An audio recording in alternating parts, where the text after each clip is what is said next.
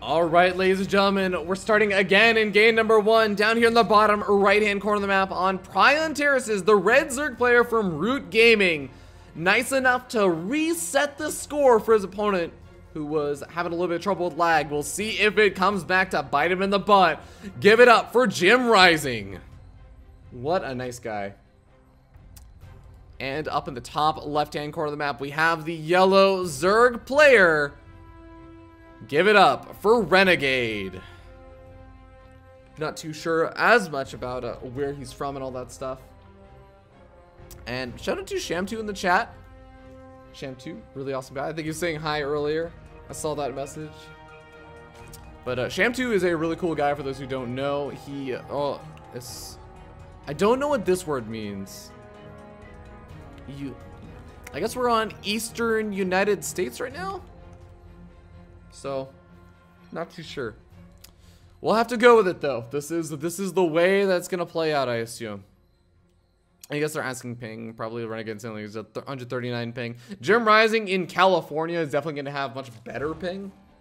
But 30 actually is way too good for his ping, because he's on the West Coast. Regardless, we do have slightly more economic / like macro-oriented openings, but we do have the follow-up of a fast Roach War and not a Baneling that's coming out from Renegade. So he's looking to make a very fast transition into insanely quick Roaches. Now, JimRising is not throwing down a Baneling nest of his own just yet, but he's getting up enough gas that he can start getting up that Zergling speed if he so chooses. He hasn't really gone for anything of the sort just yet. In fact, he does have the gas for it, but is not going for it. So we may be seeing JimRising also going for his own Roach War relatively shortly. Just because he's not going for Zergling speed, it'd be a little bit hard to make the Zergling Baneling aggression work. But once he realizes that his opponent is also kind of foregoing the Baneling tech, that is one of those opportunities where you say, like, maybe I could actually go for a big flood of Zerglings. But here we go. Zerglings moving on in. There's not going to be a lot to clean up these Zerglings. JimRising should get the pretty much guaranteed scout out and see some of these Roaches popping as well as one of these Zerglings maybe. No, there's no Queen in the main base, very interestingly. So he sees all of these Roaches popping out. It's going to be a very aggressive build from Renegade. Now, luckily for Renegade, again, JimRising is not going for some big Zergling flood, because that would have made it so difficult for Renegade to move out across the map. The Zerglings would have flooded into the main base the moment that these Roaches moved on out.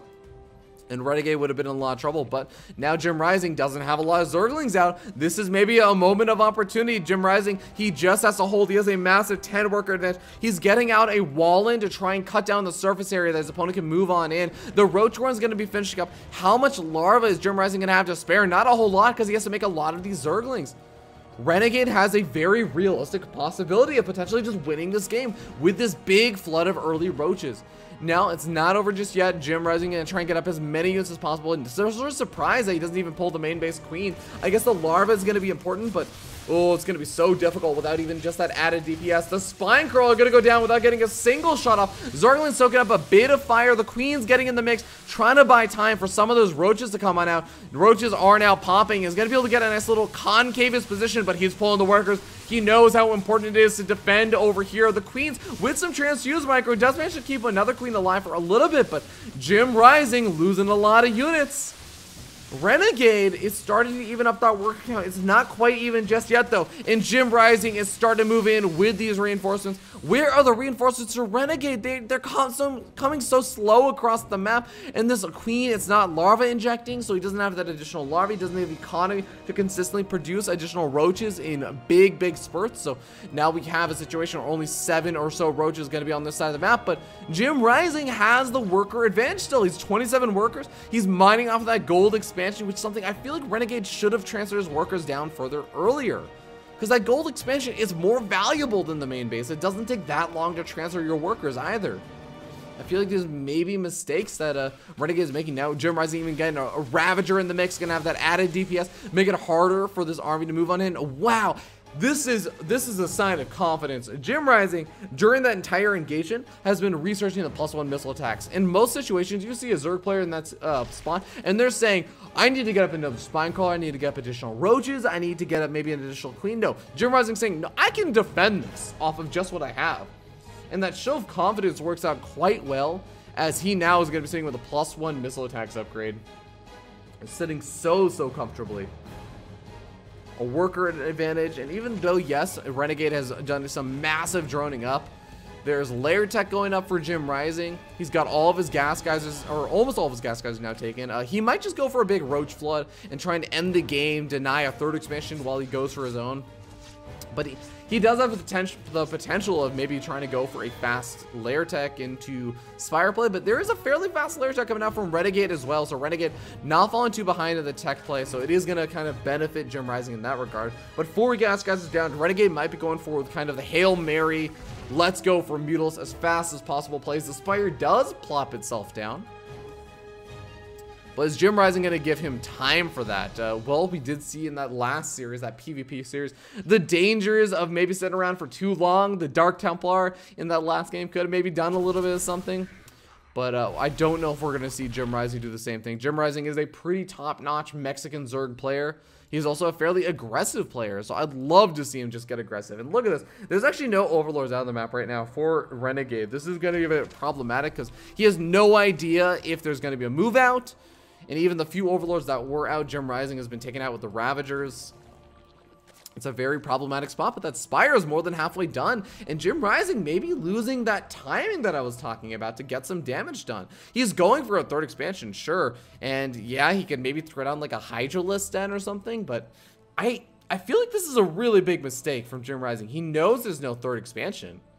He should know. He really should know, a player like JimRising, that there are Mutals coming out. The fact that there has been absolutely nothing from Renegade. There's no expansion. He's even had the opportunity to poke on forward with a handful of Zerglings to see the roach count, to see all these spine crawlers. Spine crawlers at this number are a dead giveaway.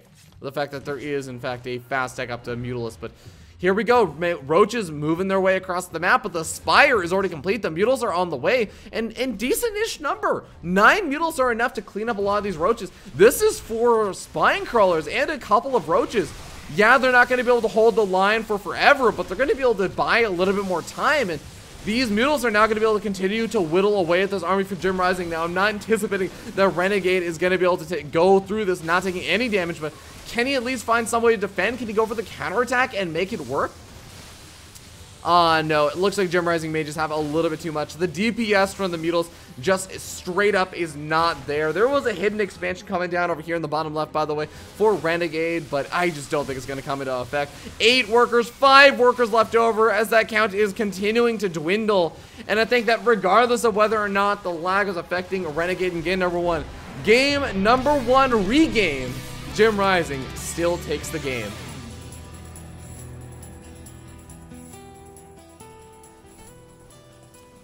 It is once again a 1-0 lead for JimRising, our Mexican Zerg player. And with that, we are going to be hopping to a short little break because these players have taken a little bit of time to get their, the next game set up with everything. So I'll see you guys in game number 2 as we should be starting with that relatively shortly in this round of 16 match for the DreamHack Latin American DreamHack Austin qualifiers. A very, very long name for that. Alright, ladies and gentlemen, let's hop into this very quickly. As you can see, a spawning pool is already finished because up here in the top left, we have the red Zerg player from Mexico leading up to series 1-0 in this best of 3 and going for the 13-14, or 13-12. Give it up for JimRising. And his opponent in the bottom right-hand corner of the map, we have the yellow Zerg player from Team Death Zone Pro, also going for a 13-12. Give it up for Renegade.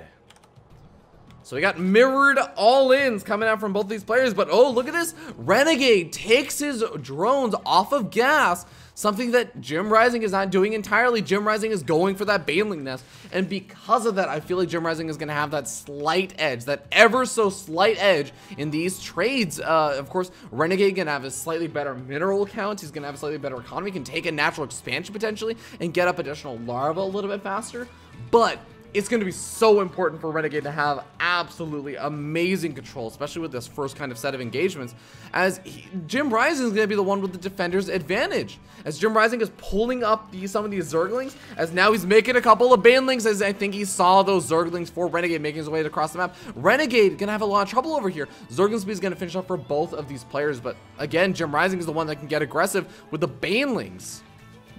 And here we go. JimRising not quite able to catch any of these Zerglings. Gonna have to back up because Renegade does have the overwhelming number of Zerglings over there. But the Banelings are following up closely behind this. Renegade really wants to make this work.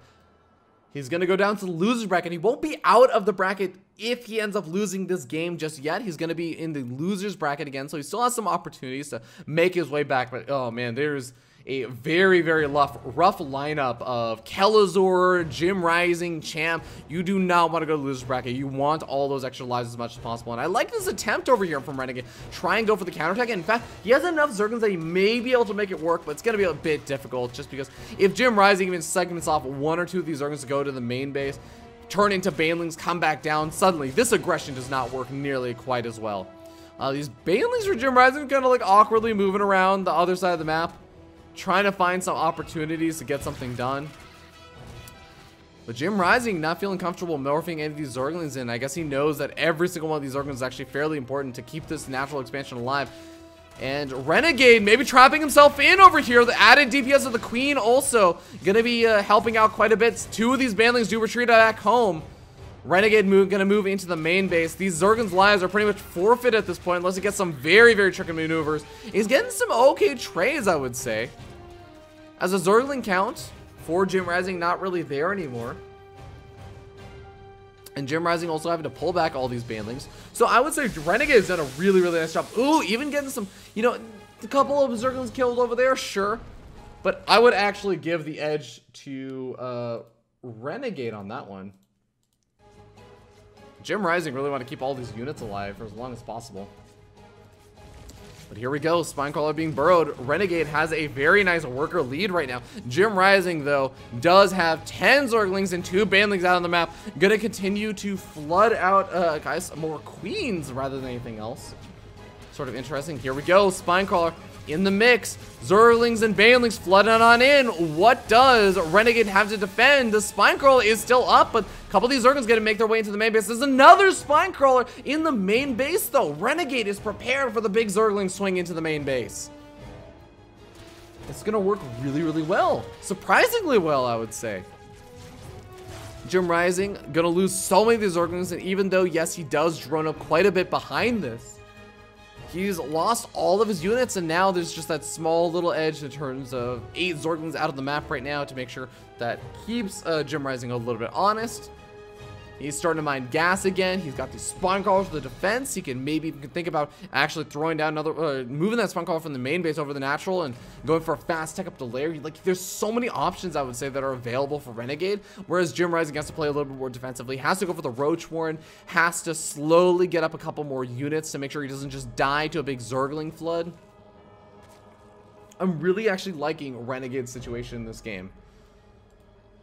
But JimRising is, of course, not out of it just yet. It is a very minute worker lead at this point. As JimRising is even actually starting to take that worker lead for himself. Roach Warren coming down for Renegade, so it looks like we're not going to be seeing a super fast tech up into lair tech or anything. We're not seeing the 3rd and 4th gas guys being thrown down, so Renegade maybe just saying, I'll get out the roaches. Maybe a little bit, tad bit slower, but still going to be fairly quick. But we're going to see this game finally start to settle down. It's finally at that point where JimRising, that early game aggression, the counter aggression, I should say, is Renegade was the one that was trying to go for the gasless pressure. And JimRising said, well, I went for 13-12, and I have Banelings out of the map. But a really, really solid counterattacks from Renegade did such a good job of just buying so much time that he was able to get up the Spinecrawlers, was able to get up everything that he really wanted to. Now, JimRising moves in over there. Does he spot the lair tech? Yes, he does spot that lair tech timing coming out at that natural expansion. Now, JimRising himself is not going for lair tech. In fact, he did a huge flood of these roaches and ravagers. And even though Renegade has a couple of roaches, I think, that could potentially be made, he's not making any. He's going again for the lair tech. He's only just now starting up the roaches, and this is going to be much, much later. They're not going to be in time for this big pressure play. It's going to be able to take out the Spinecrawler, at least, if not do a little bit more damage than that. Baneling's also flooding on in. There's a lot of energy for Transfuse in the mix. So we'll see if somehow these queens can just hold the line for long enough for the roaches to start to pop out. More and more of these roaches are popping out. The Ravagers, though, getting some good damage done. The queens are not transfusing. This is a huge mistake from Renegade. He could actually have so much more survivability over here. Spinecaller does get taken out. JimRising is starting to bleed out the roaches, but the reinforcements are continuing to flood on in. I think that JimRising maybe has the opportunity to make this work. He's starting to snowball. All the Ravagers have stayed alive during all these engagements. The Zerglings, or sorry, the drones are being pulled off the line at this point, and the Ravagers are going to be able to absolutely massacre that army. JimRising taking the worker lead. JimRising maybe taking game number 2 and moving on to the round of 8 for the Latin American qualifiers. GG gets called. JimRising taking the game with a follow-up aggression. In some ways, you could argue he wins the game 3-0 in a best of 3, since he did technically win the first game. Said, you know what? No, you said that you're experiencing lag. I'm okay with that. That's fine. Let's reset it. Boom, it's 0-0 again, even though I won that first game. So big congratulations goes to JimRising on that. And of course, Renegade, not totally out of the qualifier just yet, as he did show some pretty strong play. And he is going to be moving to that losers bracket match. Let me see if I can find out who he's playing. Let's see. So that was match number 12. So he is going to be playing... Who is he playing? Let's see. Loser of 16, loser of 14, loser of 11. That's really interesting. I can't actually find it.